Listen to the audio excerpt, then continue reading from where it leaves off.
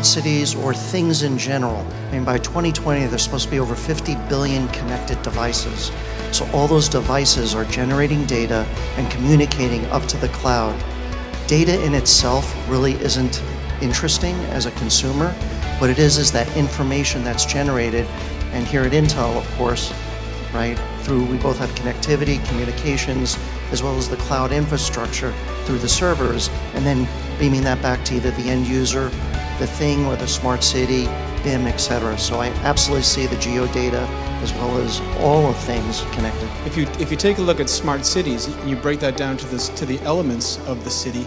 One of the things that we as surveyors and geospatial professionals want to do is we want to participate in making the water system smarter. We want to participate in making the energy systems, the road and railway transportation. If we can deliver safe, clean water, take care of sanitation, help reduce energy, as well as getting people to and from work in the city, we've effectively made the city smarter. We as geospatial professionals have a key role in this, because before you can actually improve on things, you've got to know where things are, what their conditions are, and how we can monitor the improvements that have been made in those elements that make up the smarter city. Well, the Free and Hanseatic City of Hamburg intentionally used a different term. We don't call it smart city, but digitized city. We believe that the process of digitization is multifaceted, and all these facets need to be dealt with. Our administration here in Hamburg is very committed to this. They are very committed to digitalizing their processes, and digitization, big data, this was mentioned at the beginning. This is all well and good, and we are still at the very beginning, particularly in the geo area. Building information modeling is very closely linked to big data. More and more data are coming up, and we need to make sense of these data, turn them into meaningful business cases, business models. And these are up and coming. So we all know what smart cities can do for us in the future and how this can contribute to improving facility management, for instance. And we know what's that to do with safety and security of buildings. Evacuation, firefighting, all of this is based on more and more data. And for us, this means that we see ourselves as a community. We are an association for people working in this industry. And for them, we want to reassure them and help them overcome obstacles, because for many, many small companies, this is still new terrain, which they are not yet used to. But buildingSMART is there to help the users. Oh, well, I do think so, because who wants to see old or obsolete data and obsolete reality?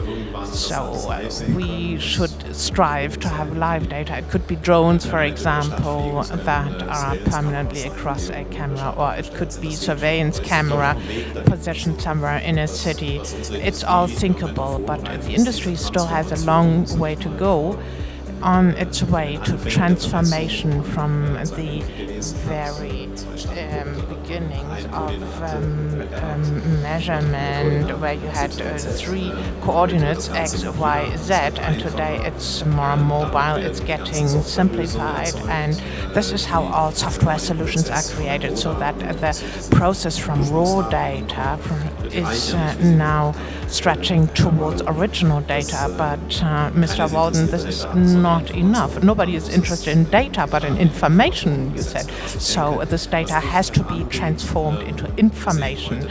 And we can nowadays see that countries within 3 years are updated in a map, and this will go down to a year in the Western world. In China, it may be every 3 months, because there is a different dynamism there.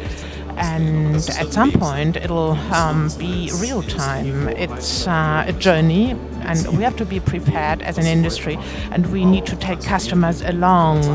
So from 2D, we use that a lot, also in the construction industry, the transformation into the 3D world, and getting information out of data. So it's a very exciting era ahead of us. I think there's going to be a lot of organizations offering BIM capabilities, but I think one of the things we're going to do is how do we get this building into a model that can be used to improve the efficiency of the building, the safety of the building, if you think about from a public safety standpoint, evacuations, things like that. But before you can actually begin with all of your work on the modeling and the analysis and the improvement of the building, we've really got to capture the information about the building, and that includes, scanning of the building and actually figuring out what's behind the walls, bringing that all into a model that can then be used to improve the building. The Ascending Technologies, by acquiring Ascending Technologies, we feel that from a commercial drone perspective, we acquired one of the best-in-class drones available, particularly for the commercial segment. Now, why is it that we did that? First, people typically think of Intel as a chip company, and we're well beyond just chips. We have everything from, I have a wrist-worn Intel device that I'm wearing, all the way up through the data center. And again, if you look at drones, and particularly from a geo-mapping perspective, they generate well over, in some cases, 50 gigabytes worth of data with each job that's performed. And so that data, once again, needs to be, through connectivity, fed up to the cloud, where information that's valuable to the customer or consumer is created that then real time, as we were talking about, inclusive of smart cities, can feed back. So we view drones as more than just a flying computer. Actually, drones as one of the things, or those 50 billion connected devices. And Intel, we have an Internet of Things group, we have a wearables group, and so we look at what are those different areas that'll continue to feed the data center, and being a compute company, we could then analyze those workloads and essentially speed them up or accelerate them, either through our technology or by improving our hardware in the future. So we see that drones fits directly into Intel's overall corporate strategy of continuing what we call the virtuous cycle of growth.